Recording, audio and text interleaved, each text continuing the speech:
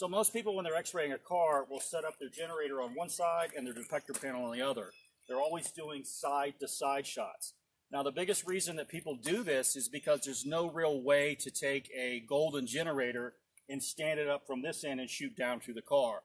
Now, the problem with shooting from side to side is anytime you start getting your generator farther away from your panel, the photons start getting farther and farther apart. So you're getting less energy on your panel, you're going to get less penetration.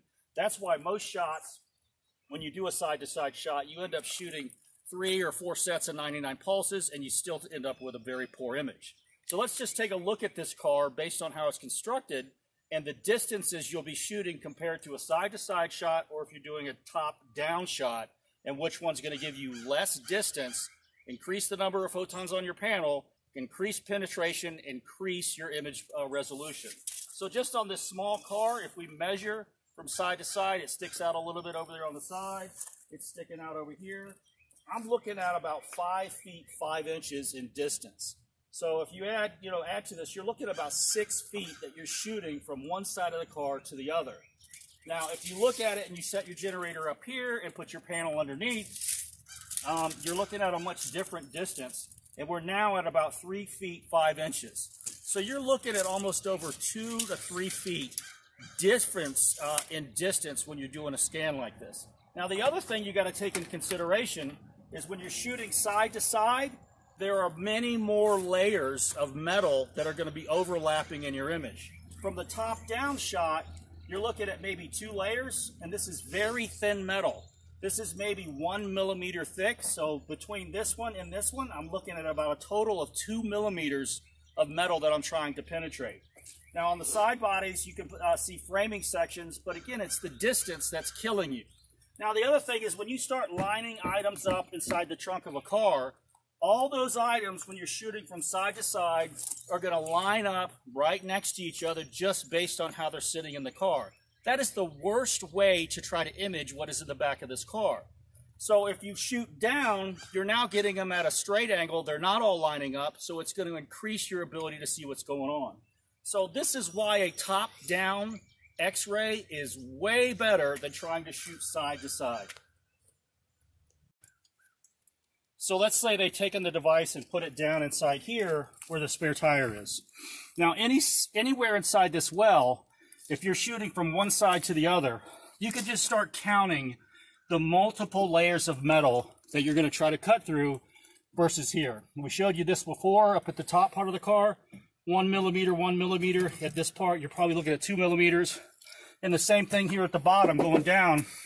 You have a very thin sheet of metal, which is about 1 millimeter, okay? If you're shooting from this side, you got 1, 2, 3, 4, 5, 6 millimeters already.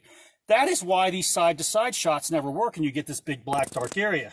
Now think about trying to image something in this space with a side shot. It makes absolutely no sense to shoot it from that angle. So you're looking at this tire, just up from the rim alone, you've doubled the amount of metal you're trying to punch through, and the angle is horrible. So the way you image this is from top down. You'll get a much better result. You'll be able to see plain as day what's going inside this trunk versus side-to-side shot. So let's say you have a suspect or suspicious package in the back seat or the front seat of the car. If the car's closed and you don't have any way to get into it, you need to x-ray that. So if you try to shoot through the door to the other side of the car, distance again is hurting you right from the start. The next thing is you start looking at all the multiple layers of metal, especially in doors with all the electronic components inside the doors. You're just creating a very difficult x-ray problem. Where this method, shooting from the top of the car, very thin metal in the roof, maybe 2 millimeters max where it overlaps. Same thing at the bottom. You're going to get a much better image of trying to shoot something either in the front seat or the back seat, shooting top down through the vehicle. So let's say you have something and you want to check the center console of the vehicle. Same thing, top down. That's going to be the best approach to try to see what's inside there.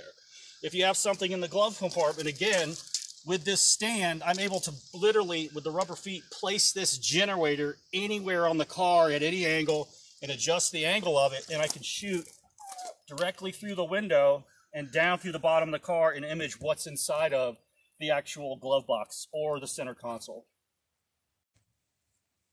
So if you want to see into the side panels of the car, either the back sides or even the front where the engine compartment is, the engine, you're wasting your time shooting across the car trying to shoot through the engine. It's never going to happen. So your only option is to shoot an angled shot with your X-ray panel angled at the side, and you can shoot right through here and see what's inside this entire cavity. The same as with the front of the car, all the way around the car. That is the perfect way to image what's inside potentially these panels.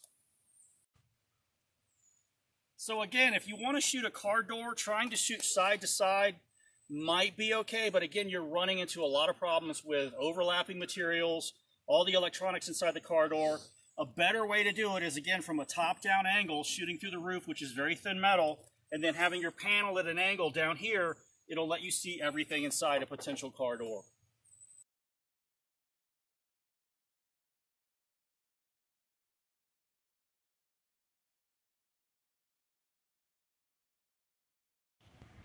So in this scenario, what we've done is we've placed a pipe bomb in one of the door panels of this truck. And what we're going to do is we're going to use the technique that most people use, where they shoot from one side of the vehicle to the other. So we got our camera set up on this side, generator, and we've got our detector panel set up on the other side. So when we take the image, the question you're going to have to ask yourself once you're looking at the image is, which door panel is the pipe bomb in? You don't know.